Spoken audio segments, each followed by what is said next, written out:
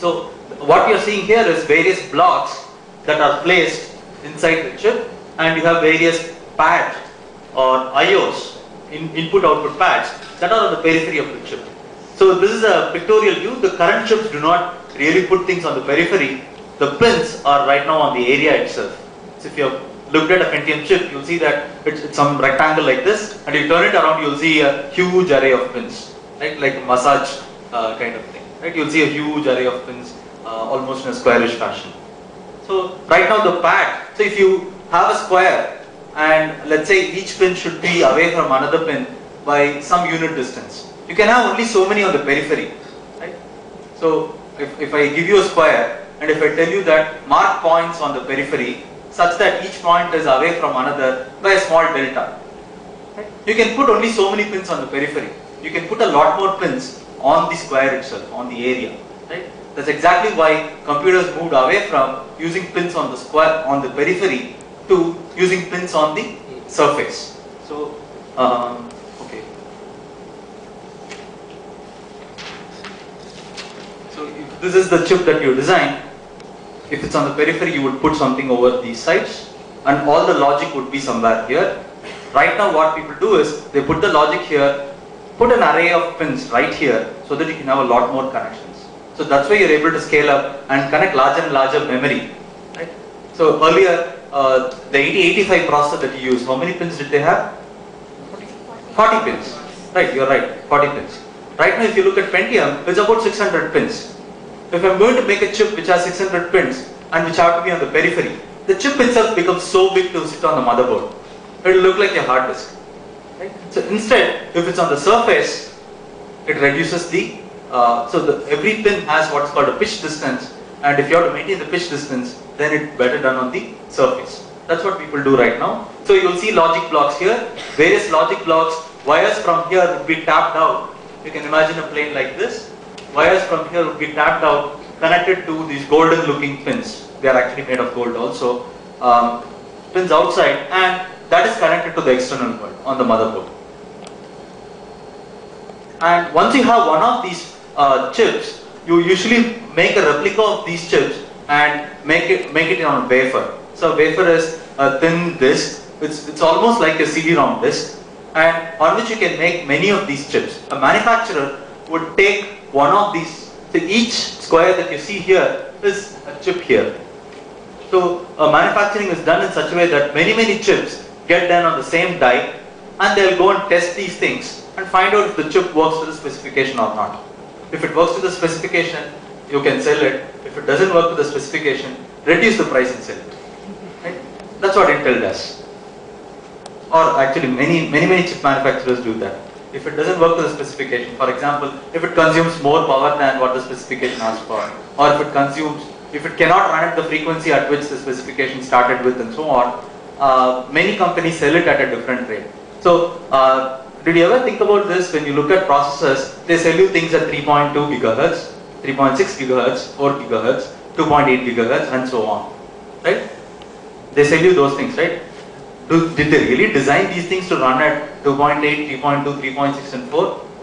No. They designed it to run at some frequency, and so they do what is called binning. This is actual term used in the semiconductor industry. They do what is called binning. If it doesn't fit in the current bin of frequencies at which it can run, it moves to another bin. So let's say I design a chip to run at 3.5 gigahertz, it runs at 3.9. I'll sell it at a higher price and say that it can run up to 4 gigahertz.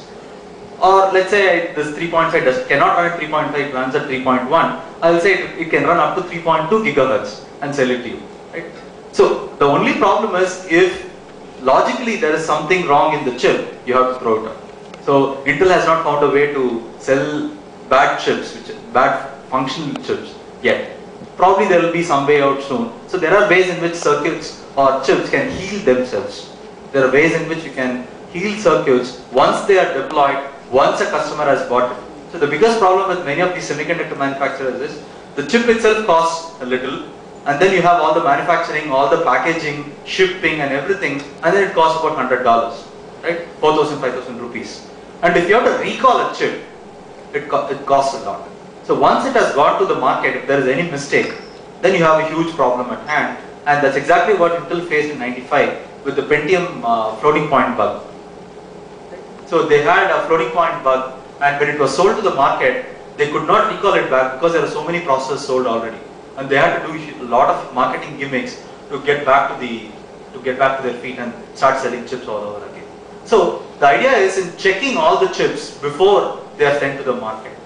The self-healing chip that I'm talking about, IBM has a technology which can do that, and once it's in the market, if you can run a diagnosis and you can say that some of these portions of these chips can be healed. They put redundancy in the chips, and if something does not work, the redundant setup takes over. And the redundant setup may not perform the way in which the original circuitry performs, but at least functionally it's going to work. And it will have a slightly nicer degradation in life as opposed to today the chip is alive, tomorrow it's dead. So there's a smooth degradation of its lifetime. So invariably, many of these steps can induce mistakes. So either the specifications were received wrong and thereby the algorithm that you started with is wrong, or the algorithm that you had was right, when it was converted to gates it was wrong, and so on. Many of these things can happen. Or it's plainly that the specifications were so hard to satisfy that you have to do these things over and over. So many times, just the aspect of engineering itself, you should do something within constraints. Right? You have a cost associated with doing a particular job. Cost need not be dollar cost or money cost.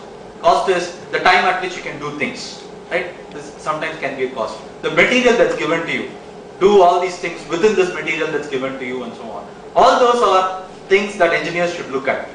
Correct? Right? So some of these things may not be satisfied, and you have to go back to what is called the drawing board. So all the MBAs like this word a lot. Let's go back to the drawing board. Right? They never use drawing boards though. Right? Am I right? Okay, he's not an MBA. So he's a MS in entrepreneurship. He will not know.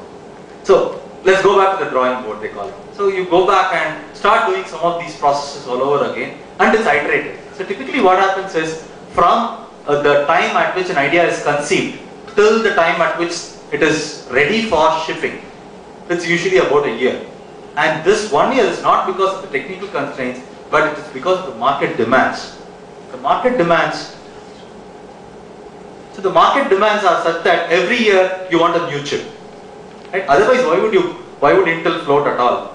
Company will die very soon if they don't sell new things every year. So it's the same like what happens in potato chips. It starts with plain lace, then salted, unsalted, then you have all this tomato mix and all these other things, right? They have to float their company because they keep changing these things every year or so. All these computer chips also do the same thing. Every year they churn out new things and make you want these things.